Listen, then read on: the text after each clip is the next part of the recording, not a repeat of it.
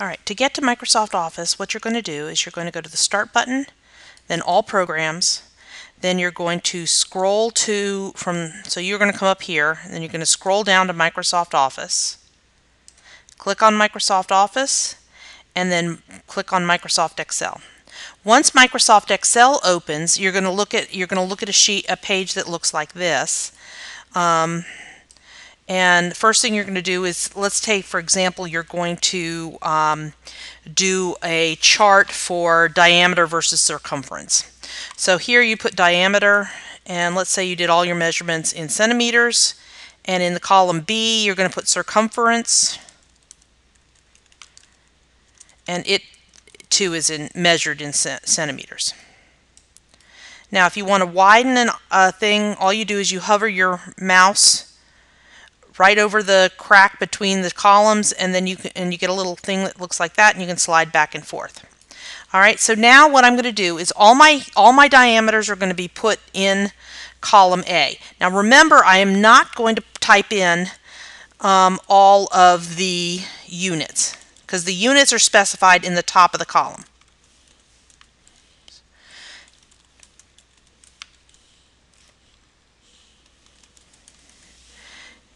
Now if you notice here, this 5 is not identifying what the or the 15 are not showing those extra units. So what you're going to do is select that whole column and then come over here to the little arrow here that says the zeros.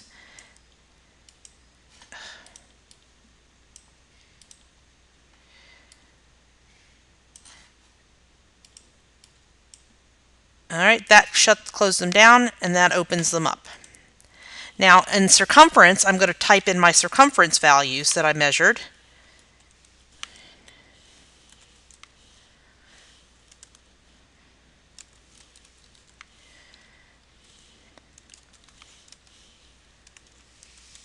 Now if you'll notice, they don't have to be in the precise order or anything else. Alright, so now I'm going to select all of my information by just putting my mouse over the A1, and then hold the mouse down and drag it down to the 47. Alright, then you go over here to Insert, and it says Chart, Scatter. Okay, I'm going to select Scatter, and I want markers only. Okay, and I get a chart that looks like this. Alright, now from here I can go, oops, I noticed I had an error here. This should be 31.80. Alright, so from here I've got a nice chart that has my things, but the important thing here is I need to be able to put in a trend line. So I make sure I've got this item highlighted, and you can see here I can change my chart type, I can move the chart, I can change the chart layouts, so it looks like that. You can do it with no axes, just the prime ones with data. I'm going to choose this one because I like having both my X and Y. Actually, I don't want that one because I do not want my linear here. But I can go back and forth and try various points. There we go. We want that one. Then we can click here. We can change the axis title. So that would be circumference centimeters.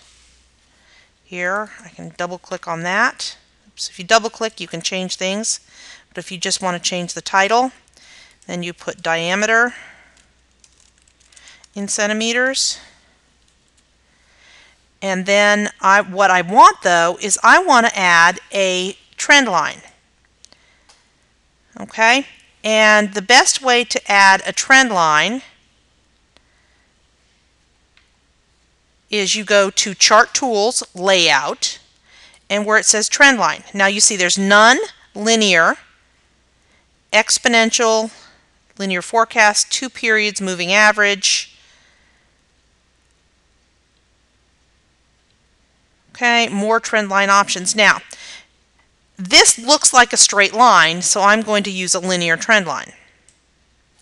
All right. Now, I can format, layout, more trend line options. And what I'm going to do is I'm going to add my equation and my r squared value. Okay? So you go to do that, you go to more, you go to layout, trend line, more trend line options. Now, if you look here, I now have an equation that is y equals 3.14194 with minus, and I have an r squared value, which is the coefficient of determination, of 0.9997, which means that my equation for the line is c equals pi times d, and if you look here, 3.14159, that x right there is the same as the slope is the same as the value for pi, and my r squared value, 0.9997, means that it's very close, because the closer the r squared value is to 1, the better your value is.